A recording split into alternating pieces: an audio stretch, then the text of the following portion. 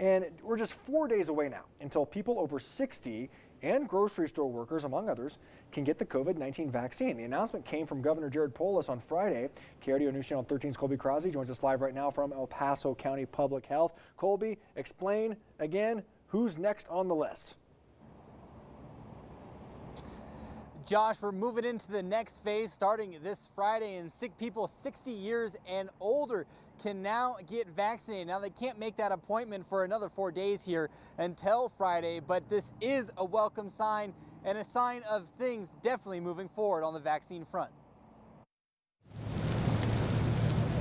Along with the 60 plus, people with 2 or more chronic health conditions and grocery store and manufacturing workers will also be eligible for this shot. If you're 60 and up in Colorado, you can schedule an appointment with your local pharmacy, your hospital, community health clinic. You'll be eligible to participate in any of the stand-up clinics across the state. Governor Jared Polis says moving to the next phase doesn't mean we're done with frontline healthcare workers or people 65 and older.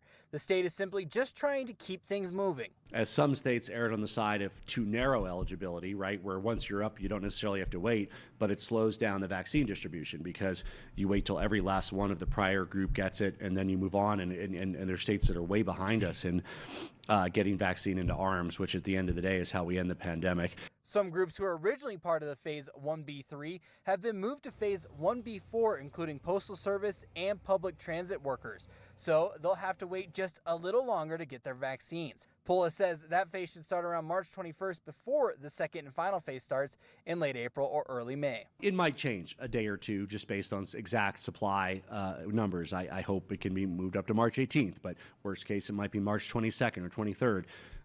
But around March 21st, we'll be expanding to anybody aged 50 and up in our state will be able to get the vaccine. So just to be clear, anyone 65 and older can go and get vaccinated now. It'll soon drop 5 years to 60 and older come this Friday. With that, we'll continue to keep you updated here live in Colorado Springs. I'm Colby Crosby, KRDO News Channel 13. All right, more good news. Thanks, Colby. Now,